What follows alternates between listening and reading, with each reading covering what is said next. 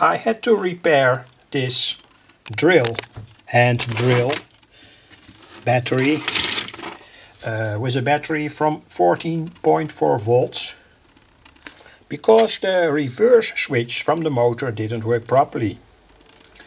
And in fact it was very easy.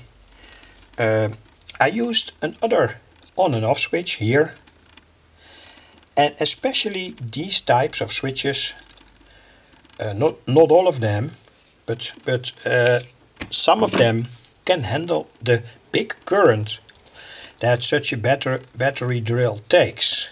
Could be 5 or 6 ampere, and of course when you are drilling or whatever way you use this thing, the current goes up because the motor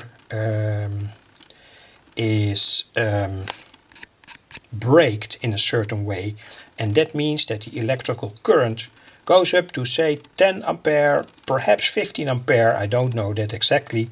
You can measure that very easily anyway. So this is a good type of switch, and here you see that type of switch too. This one is for low currents, this one is for high currents. It's from a washing machine. So that's a good type of switch for on and off. And then the reverse switch is here. And I want to explain it later. This is an automotive switch, old school, and all these car and automotive switches can handle a lot of current. They are made for that. Only problem with these kinds of switches is that soldering is sometimes a problem. And you need these plugs to connect it, but there was limited room here to make the reverse switch.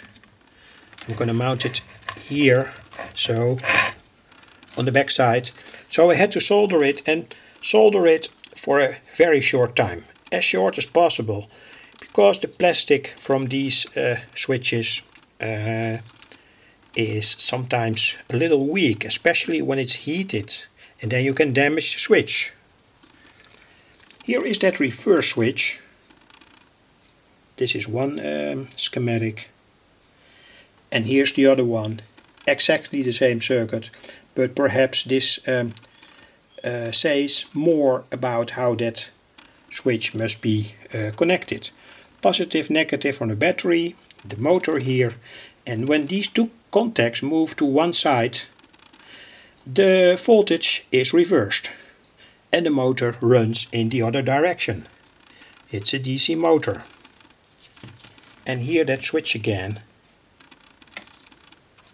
So a very easy repair, and perhaps I can use this drill again for say 3 years or so. And I repaired it because this battery proved to be very good. It was originally a manpower drill, cheap drill, but this battery is very good, and even better than my Makita. So that's the reason why I repaired it. Anyway,